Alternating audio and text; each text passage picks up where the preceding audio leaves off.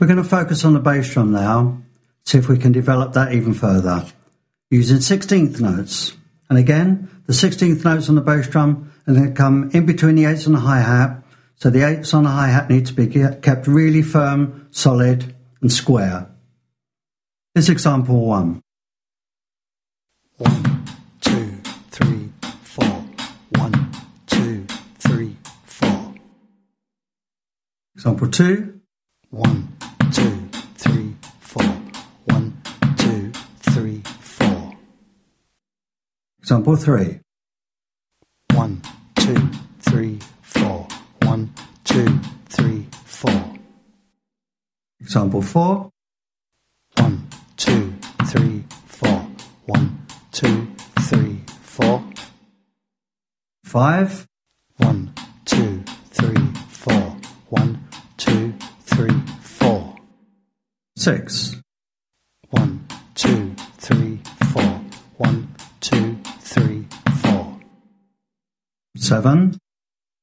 1, 2, 3, 4. 1, 2, 3, 4. And 8. 1, 2, 3, 4.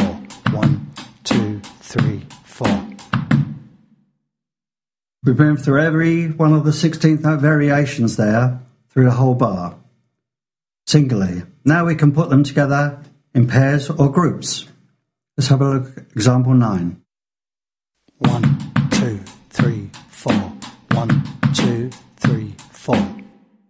Example 10. 1, 2, 3, 4. 1, 2, 3, 4. 11. 1, 2, 3, 4. 1, 2, 3, 4.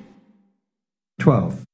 1, 2, 3, 4. 1, 2, 3, 4.